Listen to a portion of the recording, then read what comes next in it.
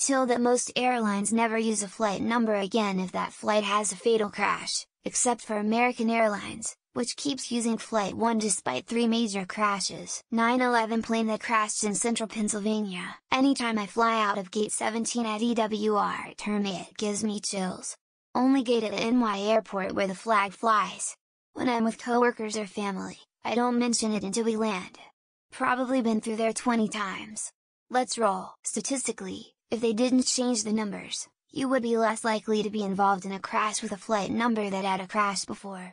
But people are not mathematicians and they have superstitions. Kinda like how the Federation kept calling starships Voyager even after a probe with that name declared itself God and tried to destroy the universe, then acted all surprised when one of them disappeared. Which is fine because flight numbers have never caused a crash, but there's been numerous instances of superstitious nutcases causing disasters, so it's just well we know they won't go near something. It would be ironic if their whole booking system crashes if they're ISNT a Flight 1. But, no. We all know airlines are very agile with their software practices, so there is no way that is the case. If you're gonna be superstitious over a flight number, 191 is a better choice.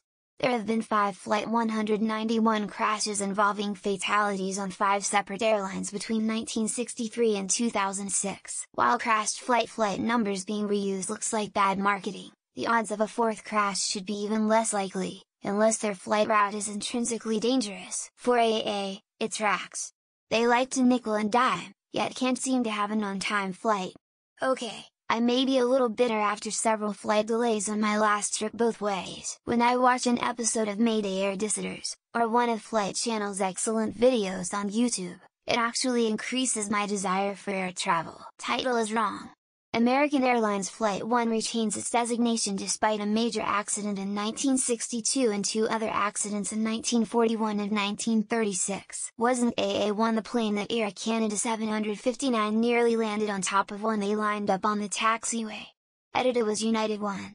Got the right number though. Imagine you're picking up someone from the airport and you Google their flight number to see if they have any delays only to find articles of a crash. I know MH17 was still being used the day after it was shot down because I heard them calling it to board when I deplaned in Amsterdam the next day. Is Flight 191 for AA still used? I remember everything about that day living near ORD when my dad decided to take a later flight to LAX. They probably calculate losses from people who are superstitious versus wins from people who want to fly one.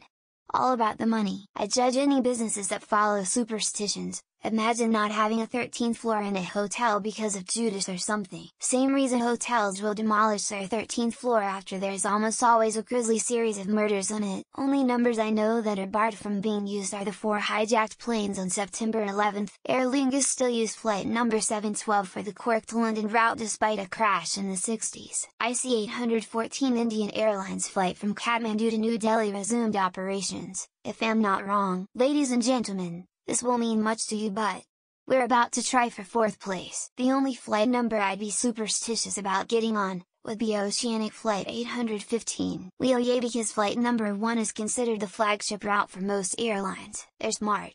Cause only an idiot would believe in a curse from a damn number. There's an episode of Mad Men based around one of the Flight 1 crashes. Despite as if it is a flight number causing the crashes, superstition isn't causing planes to fall out of the sky. Over time won't this put every flight into the thousands? We're number 1, we're number 1, we're number 1. Why is everything regarding flight so superstitious? Lamau. For those wondering, A Flight 1 goes from JFK to LAX.